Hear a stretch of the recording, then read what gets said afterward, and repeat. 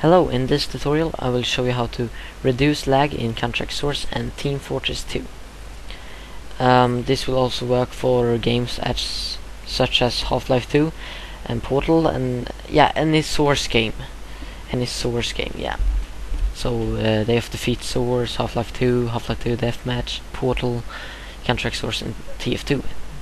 There are more games, I guess, but yeah. Okay. What you're gonna do is you're gonna go right click on the game, source game, you go down to properties, go to set launch options and put in this line, dxlevel 80 and plus math analyze whatever 0. Same thing on Team Fortress 2, go put it in. My friends had problem with Team Fortress 2. It was very lagged with them. They couldn't even play. They sucked really hard. And after this, they got pro. They started to play again, and they thought it was funny. It's not funny to play with lag. I know that.